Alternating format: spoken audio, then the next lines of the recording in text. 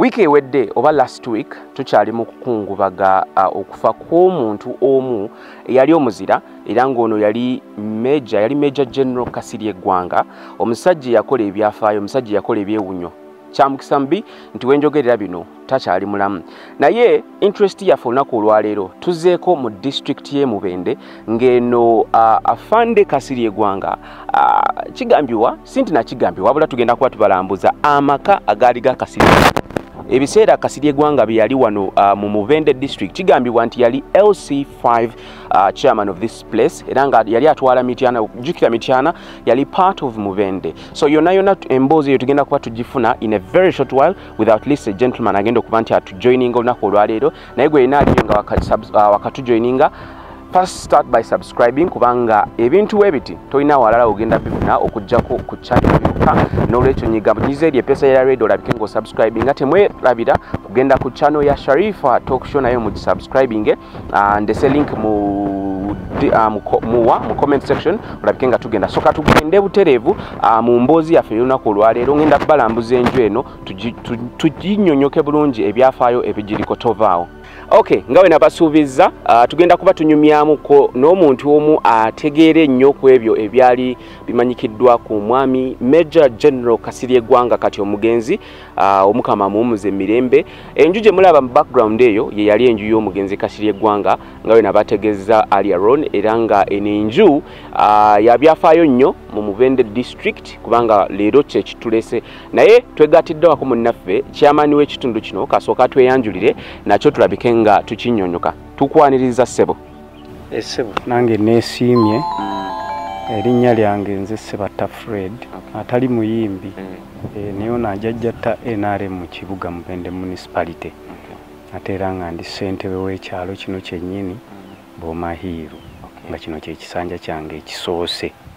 Essebo Mwami Sebatta tuli bamukisa okuba nti olunaku lwaleero tukwegaatiddwako ndowooza lwe luganda olutuufu.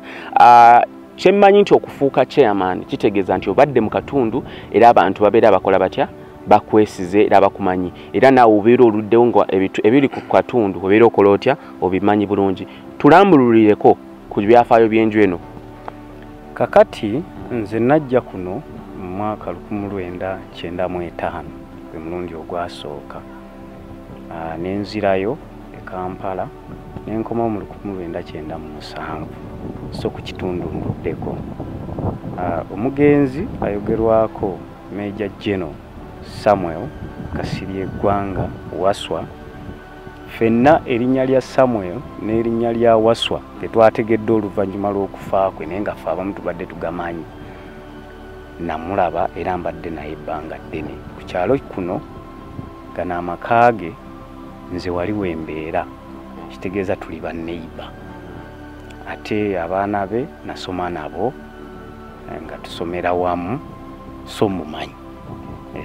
Enju eno omugenzi wano yabeerawo ebbanga ddene we yabeerera chairman we LC5 Mubende gano ge gabeeranga amaka ge era bwe twabeeranga naye nga tewali buzibu bwonna kubanga ennyumba eno yagifuna mu mateeka. Zasooka kubeera nnyumba za gavumenti kituufu naye omukisa gwaweebwa abakozi ba gavumenti nga bamaze ziteeka ku katale. Omukisa ne guweebwa abakozi ba gavumenti era buli mukozi wa gavumenti mwe yali abamu baagula eyalemererwa bwali buzibu bwe era abalala ne bagula. So gano makaage eno nnyumba ye era ffenna tukimanyi bulungi nnyo. Essebo watera kujjangawo ko nga wali olw'okuba tuli ba neighbor ddala kubanga osobola okulaba nti ennyumba eri ku eno. Okusooka nina kyesobola kwerabira nti bwe twasomanga nina abaana be omu bamuyita Cynthia ne Ramo ne Kasi babeeranga wano naye nga bwe tuba tugenda ku ssomero twalina enkola mu kitundu kino. Nnyumba zaalimu 3 waliwo neya Kasirye Gwanga neya Kano Kabuye wali n'endala wali nga ya mwami yakolanga mu BAT ati nga mulimu emmotoka 3 eya wano eya wali n'eya wali. Kati nga ku makya bwe tuba tugenda ku ssomero olw'okuba essomero kumpi ffenna tuli muli erimu bakwata leeti kati nga bwe tukeera driver asoose okkeera yatutwala. So kati twaddukanga n'emisinde ono olw'okuba yayinanga driver musirikale ate nga n'ebiseera ebisinga abeera bweru bayagala nnyo empewo nga driver asooka okuzuukuka. So nga ffenna tudduka nitukuŋŋaana ne tujja ne tuyingira mu mmotoka ye wano ne tugenda ku ssomero. So twalina omukwano gwano nateranga nnyo okujjawo. N'ekyokubiri nti olw'okuba abaana bano twasomanga nabo kati edda luli bwe yalina embwa ennene wano ng'alina ttiimu eriisa embwa abafumba ennyama n'ebirala. Kati twanyumirwanga nnyo nga bumanyi abaana bali mu life kumpi efaanagana nga ffe tuva eri ne tujja muno ne tuyingira mu nnyumba ne tuzanya zi games ebiseera ebyo nga tukyali bato kubanga omwaka gwenjogeramu 98 nali mu kyamukaaga. Kati nga tuzanya games tubeera mu nnyumba omwo n'abaana wamu nga ttiimu. In fact nga tulinga baana ba taata omu maamu tewaliwo njawukana. Yes, era ffe bwe twagendanga ku ssomero okusoma nga bamanya nti abo baana b'abamagye full stop. Nenga no wanga nti kano ate era kati gyali. Kasirye Gwanga tumuliddeko ebintu bingi bwati bwe yeeyisa ab'Emakinde bamulojja lulwe abeeno bamulojja lulwe. Mutulambululireko Kasirye Gwanga omutuufu gwe gw'omanyi gwe walabako. Kasirye Gwanga omutuufu ye Kasirye Gwanga eyali nga mu mbeera nga kyayagala essaawa ezo akikola obudde obwo nga talina excuse talina plan B kyaba asazeewo ku budde obwo akisalawo. Muno waliwo ko obuntu obumu bwe sobola kumwerabirako nti twayinanga enkola nga waliwo abaana abalala baagala okubaleetako mu mmotoka y'emu ab'okukitundu lese naye ffe bamuzeeyi bano baali baatugamba ekintu kimu ne batugamba baana mmwe obuzibu obuli mu kutwala omuntu mu mmotoka mmwe temubulabangako. Ne batugamba nti omwana oyo singa ava mu mmotoka eyo n'agwa n'afuna akabenje n'afuna ebiwundu muzadde we alekerera kyewabaddeko ekyokumuyamba issue nebeera wamutidde omwana. So it was a principle nga tatwala. Era ne muzeeyi wange yeseemu issue kati abatuuze abamu ku locality level baakiraba bubi balaba nti mitima mibi neffe nga batubuulira noluga nti osanga akaana kooli oli omugaati noga nti kankuwe ku mugaati olukawo omugaati ne kazimba olubuto ne kakaaba olugenda okufa nga baga mwana w'abandi wamuse. So issues ezo nga bagamba nti ekyaffe n'ekyabali kyabali. So obwe bumu ku bulimu n'ekirala nti oyabeereranga n'embwa wano embwa ze yali azaagala nnyo. Embwa zaali zisulawo embwa zaali zisula mu ndeeno zaalinako lwomu awo zaasulawo oluvannyuma naye zirina we zaasooka okusula munda. Yali azaagala nnyo nga aziwa ne special room ate nga mbwa nnungi nnyo nga zirina empisa. In fact ebigambo bya Kasirye omuntu asobola obitegeera otekwa kubanga yes ate nga n'ekirala nga okutegeera level ogijjako ko wano n'ogyongerayo ko. Yali musajja mugezi nnyo. Yes kubanga yakugamba nga embwa njagala nnyo esinga omuntu kubanga zezira embwa agiyita nejja neddayo agiragira kyayagala n'ekikola ate ng'omuntu ebintu bikola. So yayinako akatimba kuno nga yasiba geeti eyo embwa zino zibeera munda muno. Kati abantu kyabayisanga bubi kubanga one balabanga embwa eziringa ennyana ate bakirabangako then tunga singa ewaguzaako nedda ebweru then abantu badduka ne babuna emiwabo. So babeera nga batya tewagendeka tasemberekeka then ekirala nga omusemberero oyina issue tosobola kujjawe nga toyina issue. In fact nga bwomulanga atudde nga gwe kennyini appearance ya face eyinza obutakukkiriza kumutuukirira ninga is free. Kati bwe buzibu bwa Kasirye kati nga abantu bagamba no eyo omusajja ayinza n'okukuba essasi. Buno teyakubangako masasi walingawo enkola enkola obuzaalingawo emundu yange ewumbye n'alengera ekinyonyi kandabo ekyakola naye nga insecurity it is an issue nti weapon gy'olina ekutaasa waatiife emaze ebbanga tekola oligenda ogijjayo nga tekyakola. So these are the issues kati nga abantu balaba muntu akubye ekinyonyi essasi olwo bwe naayitawo. So just bwasi so kati okutyoko kwalinga kungi nenga Kasirye was a good man. Did he ever have any issues of the land just like he had issues the other side? Yes, waliwo issue ku ttaka eyaliwo naye issue eyo olwasooka omanyi kino ekitundu kye tulimu ettaka lino liriko part okwabeeranga abazungu kati ate emabega ne kubeerako public land. Kakati abantu abamu ebiseera ebyo Kasirye we yabeerera kuno ng'abantu tebamanyi value ya ttaka. Abantu value y'ettaka bakagitegeera naddala mu paati ya Buganda eno naye paati endala zo zaategeera value y'ettaka okusinga ku ffe. Ffe ettaka tulitegedde value ng'obudde buyise nga crisis y'amaanyi. So waliwo cases yes kubanga mwalimu ebibanja abantu mwe baalimiranga ng'omuntu alima bulimi nga naye yamanyi nti okulimira ku ttaka ekyo kitegeeza owuninga ettaka.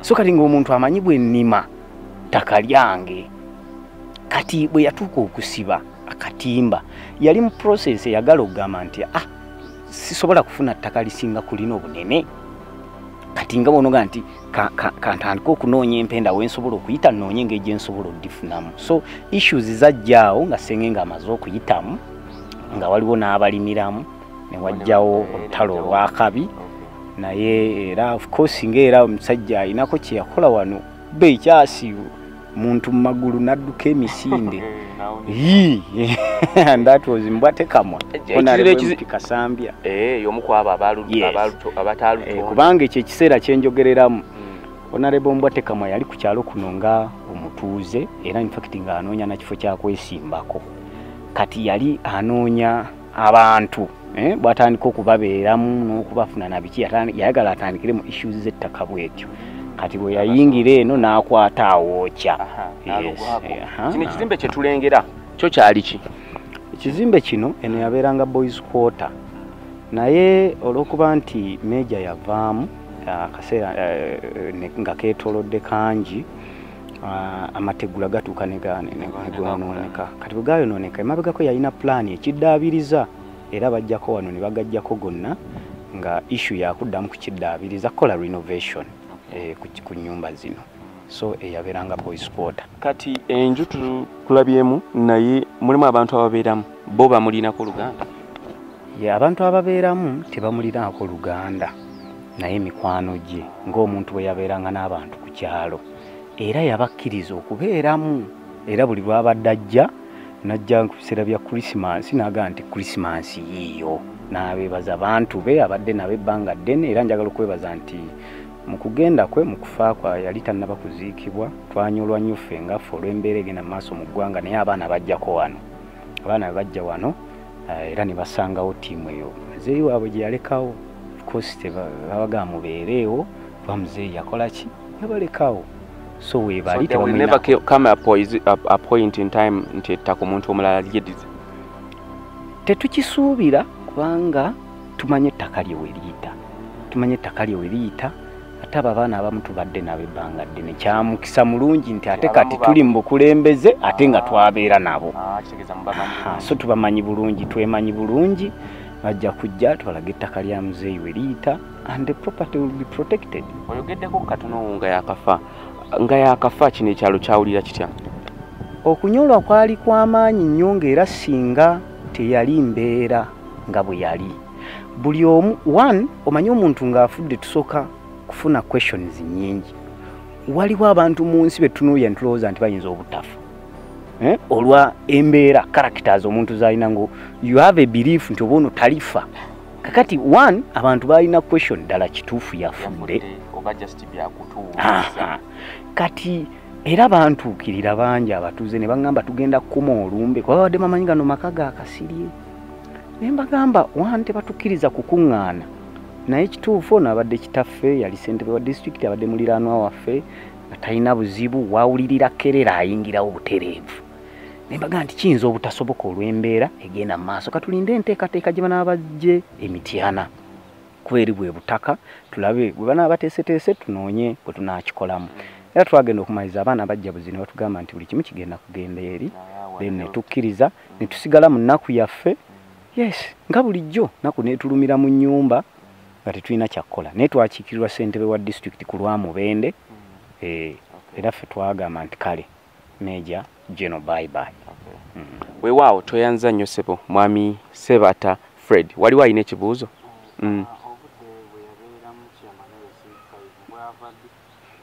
Like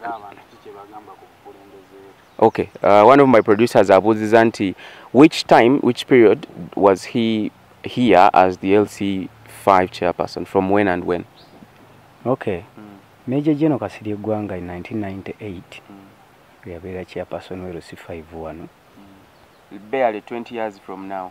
Yes. Era yafuga ekisanja kimu. Era yalina principal wano ng'agamba nti nzize naye njagala kulaga kkubo. Nze size kubeera mu byabufuzi naye ndi musirikale naye njagala kulaga abantu omusirikale akola atya. N'agenda ku ntebe ya LC5 era abantu bakaaba nnyo nga baagala akomewo taamu endala naye yabaganza ekyandeese kimu kulaga nti this is how we are nze nzize kubalaga musirikale bw'akola that is all.